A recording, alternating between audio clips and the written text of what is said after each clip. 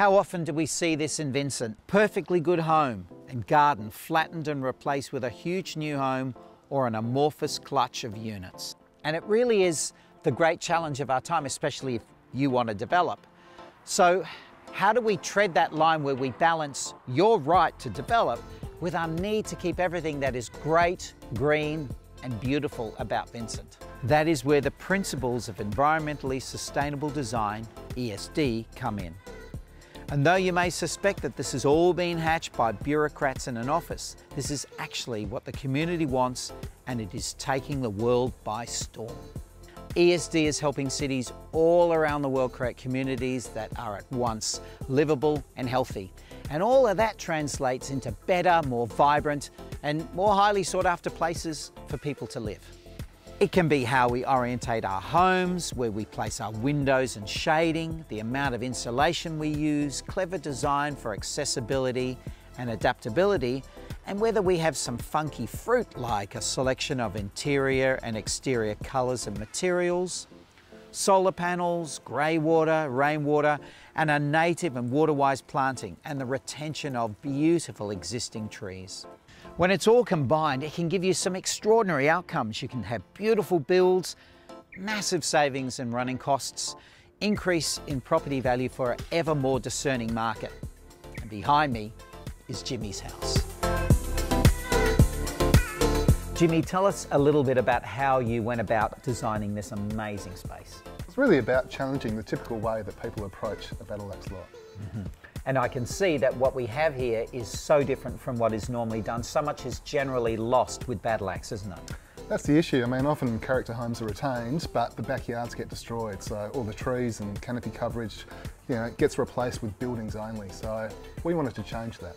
And the way that you've designed it, so you are literally taking advantage of your back lane and then the little public open space. That's it. It was really important for us to get a 100% green plot ratio. So there's more courtyards, planted area and open space than the site itself. Tell us a little bit more about the passive solar design of this home, and then secondly, costs. People are always going to be thinking, great idea, but is it going to cost more to build, and what are the running costs?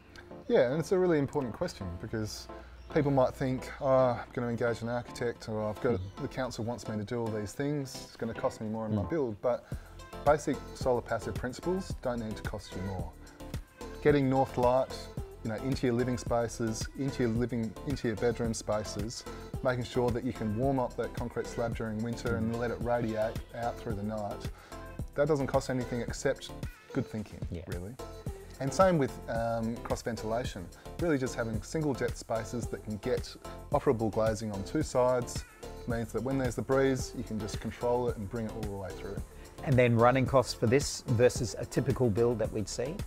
Yeah, it's an interesting analysis. I mean, when I talk to my friends who live in all sorts of different homes, and especially in the studio, we are significantly less than them. And that's the bit that people don't often appreciate, is that whilst this might seem onerous to start with, it is going to mean that that house becomes cheaper and cheaper compared with the traditional home that has such high running costs. Absolutely, and electricity prices are going to continue to increase. Everyone feels them going that way at the moment, and here it just means that consistently we've got an even bill at the end of every month, and it's a lot less than what other people are paying. The principles of ESD are now part of the city's planning approval process. And by embracing these principles, you can meet the standards recommended. But critically, it's the way that you can learn about some of the key themes, tips and strategies to get the best out of your block and your build. It can literally open up a whole new world of opportunity for you. Talk us through what happens when a mum and dad put their development application in now with these new policies. Yeah, so look, nothing really monumental has changed with the application process. Really, it comes down to three things. Okay. So getting in contact early with your designer about Very important. integrating the fundamentals of ESD into your design. Yep. Secondly, the City of Vincent asks you to submit with your application an ESD template, which allows you to demonstrate to the city how those principles have been integrated. And thirdly is the submission of a life cycle assessment report or a suitable alternative, which can be discussed with the city. And the principles of ESD are perfect for character homes and major renovations like this one in Mount Hawthorn. So a lot of people do buy houses in a place like the City of Vincent because there's these lovely character cottages and homes, and a lot of people want to retain and kind of retrofit and renovate those houses, and there's lots of things that you can do, really simple things you can do to improve their energy efficiency. Two areas where I would start would be to install some cavity wall insulation, and that will make a big difference to your heating loads in particular in winter. It will also make your house cooler in summer. And then you can look at things like improving the ceiling insulation, maybe retrofitting and upgrading your windows. If you're thinking about doing a more substantial renovation, really important to understand where north is and how to get that winter sun into your house. The north-facing sun is also the easier side to shade the sun from in summer, so you can keep the heat out. As you can see with this house we've done in Matlock Street, we actually designed it so that all the windows along the north side boundary could actually capture that winter sun, and we were also able to design that so that we didn't overlook into the neighbour's property. And by working with an existing house, as opposed to demolishing the whole thing and building new, we actually saved the carbon footprint of around 40% compared to a new build. So we've had this house for about 10 years and we really wanted to make it more sustainable than it originally was. So a lot of the old houses are really leaky and drafty. They weren't designed for the northern light and that's or northern aspect and that sort of thing. So one of the first things we did was install insulation, which really made a huge difference. It was such a cold house, and now it's really warm, basically from that very first step. Yeah, so aside from the insulation, obviously excluding drafts is another aspect that we addressed, and to do that, door seals and window seals, and even the good old-fashioned door snake that Granny used to use. So we got rid of the gas in the house, so we got rid of the gas stove and the gas hot water heater. So we've now got an induction cooktop stove, a heat pump hot water heater, and we've also got wall panels that are kind of like radiators that heat up the rooms. We turn them on during the day. They're powered by our solar, and that's using the thermal mass of the house.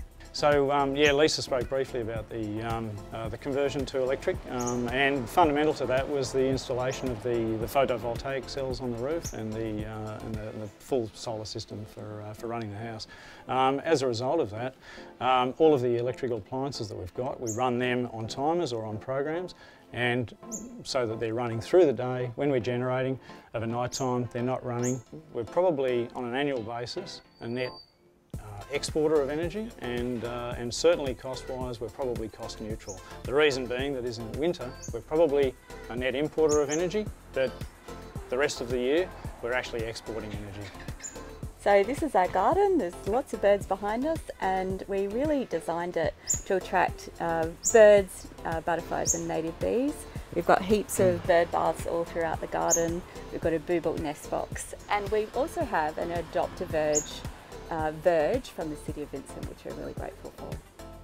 In our next video, we will explore the process of ESD in action in the City of Vincent and how to navigate the system to get the amazing outcomes such a system promises. All the information you need on developing differently and creating your own inspired infill is on the City of Vincent website.